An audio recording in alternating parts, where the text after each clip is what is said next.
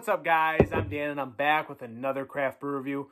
Welcome back. It's that time of the year again. We're talking, guys, Goose Island Bourbon County Brand Stout 2019 edition, guys. I did this last year. It was my first review of Bourbon County. I've tried many variants in the past year and a half or so, and I don't get a chance to review them. They're usually good beers to share. I don't really like sipping this one alone. But I think for this caliber, and it's, again, Black Friday, the release date of Bourbon County, guys, we got to try it on camera. I mean, again, I really don't love doing this because I love to share this with a buddy or someone who really enjoys craft beer. But for you guys, I'm going to do it, whoever is watching out there. Thank you so much for joining me. So this year's rendition, guys, is, again, 14.7%. I want to say last year's was that as well. I have one still sitting in my cellar downstairs. In a quick update, I will be moving into my new house this coming week. So I'll probably, I don't know, I'm going to try to customize like a review room where I can try to kind of make these videos a little bit cooler and kind of give it a better atmosphere, if you will. So this is, again, guys, Bourbon County Brand Stout 2019. I could go over all the details, but as you all know, you know what this is about. You've seen this many, many years. Let's just crack into it and see what's up. So this is actually, ooh, nice hiss on her too. This is room temperature. Maybe, actually, you know what? It's a little bit colder than room temperature. I had this outside of my car for about an hour, and then I brought this in, and it's been sitting in the house for about an hour and a half. So it's about 30 degrees outside. It's definitely got a little chill on it, and this was bottled on August 24th or 25th. I don't know. It says drink by August 20. It's saying it's good for like 5-6 years or something like that, guys. I don't recall seeing that last year, but whatever. You can age these as long as you want, to be quite honest. I mean, it's a good stout for that. So let's crack into it and see what the appearance is about in the 2019 version. Oh yeah, it's that signature, guys. Go a little bit harder. That signature, just beautiful, dark decadence. Can't see through this. It has like a little tinge of like brown and kind of like ruby red on the corners, guys. Probably can't see it so well on camera. I need better lighting for sure. But boy, that head went away really quick. It's kind of that like caramely, dark khaki, like burnt brown kind of look to it. It was kind of clinging. There's some like nice alcohol lacing going on. But boy, that went away very quickly. I didn't expect it to go away that fast. It seems like it was a little bit quicker than normal. But it did have like a dark brown, dark khaki, burnt, sugary, dark khaki to it, guys. That's what it is. It's that simple. So let's not make this any more crazy than it is. Aroma, which I can already smell. Signature dark fruits, guys. Plums, raisins, literally like candied brown sugar, black licorice, Twizzler kind of thing going on. Maybe a tinge of the bourbon barrel, but I'm not getting much of the bourbon barrel on the nose. And this is pretty warm. Maybe like a little woody, vanilla, charcoaly kind of vibe to it too. But again, the dark fruits shining in this as usual, guys. Is what I'm told is it's a special B malt base that they use in this. I don't know what the process is. If I could do this, I'd probably be a lot more rich than I already am. Not that rich. So yeah, I'm getting a ton of those dark fruits, kind of a leathery, tobacco-y kind of thing too, intertwined with a little bit of like, yeah, dark Twizzler, candied brown sugar.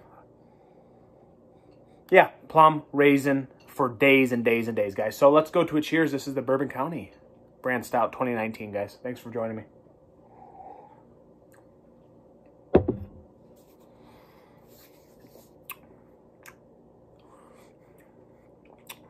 A little bit of barrel on there. A little bit, it's there. The barrel's apparent.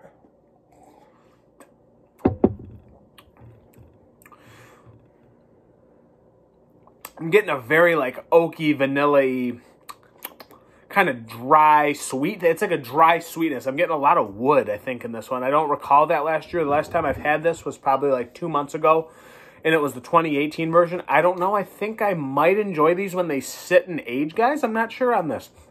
I do like what this is bringing to the table this year, obviously. I'm getting, again, the dark fruits for days and days and days. The black, molassesy, But it's super woody. Like, I get more wood in this year's version. I don't know if I remember it that much.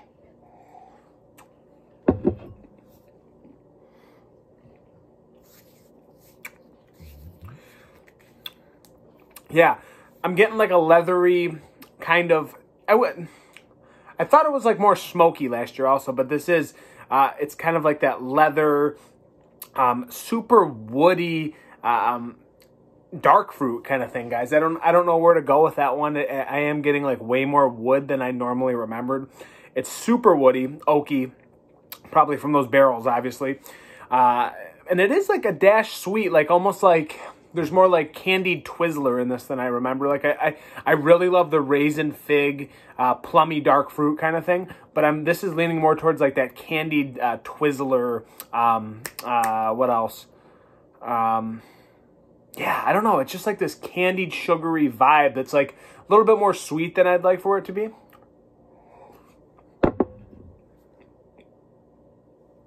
Yeah. Maybe it's like the vanilla in this. Maybe the vanilla is a little bit higher concentrated than I remember. Again, could be from the barrel. And I am now, as I'm sipping this, it's going down real smooth, guys. There's like a nice decadent elegance to it. But yeah, I'm getting like this woody, wood chippy, like... yeah, toothpicky kind of vibe to it that I don't remember it having that much of. I do remember it having some, but it seems like this year's rendition's a little bit more woody to me, and I don't know if it's just my taste buds are off today, but I haven't drank anything today. Saved it special for this moment.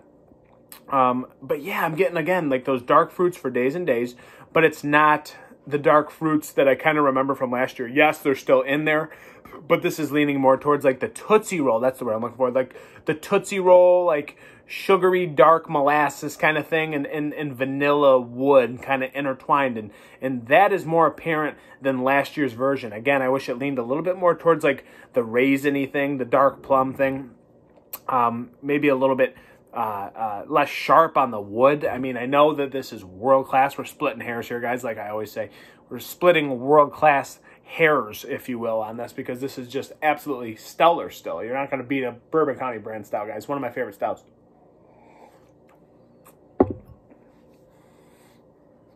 And as this opens up, it tends to get better. So that's the thing I want to say. Like the wooden stuff's a little bit sharp to me right now, but even like the sip I just took, kind of the layers start getting peeled back a little bit, guys. That time I got like more of like a Tabasco-y kind of like smoky thing, you know, and I didn't get the smoke as much in the beginning, but now I'm getting a little bit more of it. It's leaning a little bit more towards the raisin-y quality, but I think, you know, my palate's getting adjusted to this. It's crazy. You could just sip this forever, guys. And I think even like Kyle from No Hype Beer Reviews, he had mentioned it because I watched his review. It's the only review I've watched this year. And I actually don't even remember 100% what he said. I know he enjoyed it, of course, but, you know, you could just sit here for days and days and peel back all the layers that this beer brings to the table, and you'll still find new things with each sip you take the longer it sits out and kind of aerates itself, you know, guys?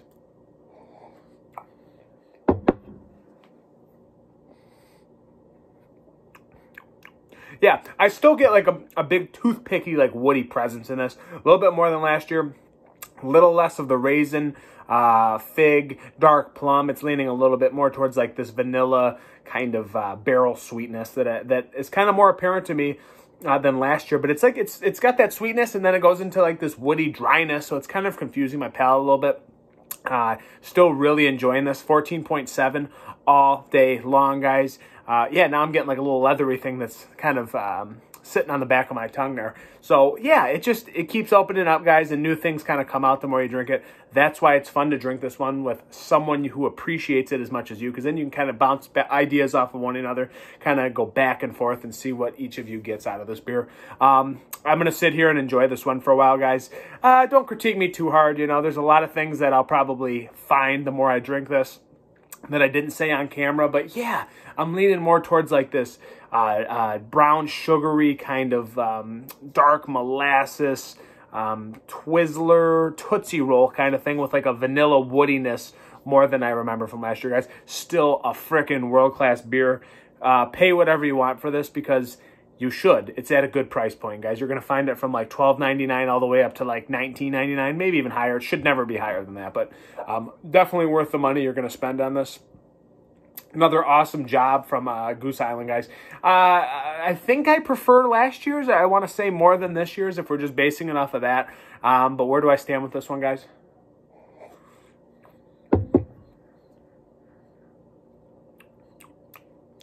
Still got those big dark fruit notes for sure.